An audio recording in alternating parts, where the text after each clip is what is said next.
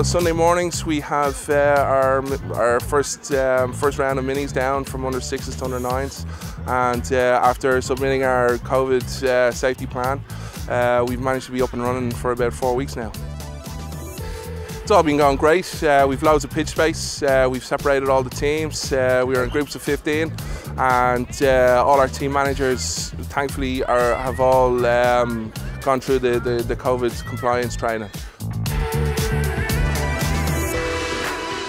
Clubs have been fantastic. The volunteers, we say it every time we go out there, you know, these things don't happen without the volunteers that are involved. They've been brilliant. They've been adaptable to things that have happened, working within the situations that the clubs are providing, and, you know, really stepping up into making sure that when the kids go out there that it's a safe, fun and enjoyable environment.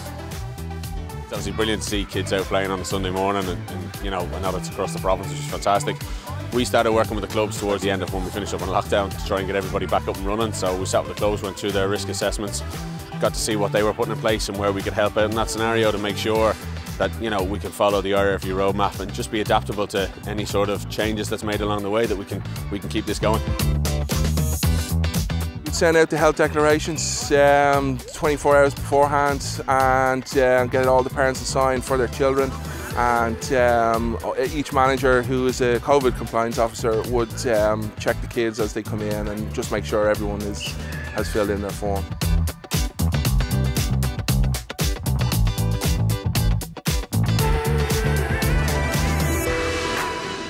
We've had excellent compliance from all parents. There's a little bit of work that goes into it, but thankfully now we're in a bit of a rhythm now, and all parents have been very patient and very compliant with us.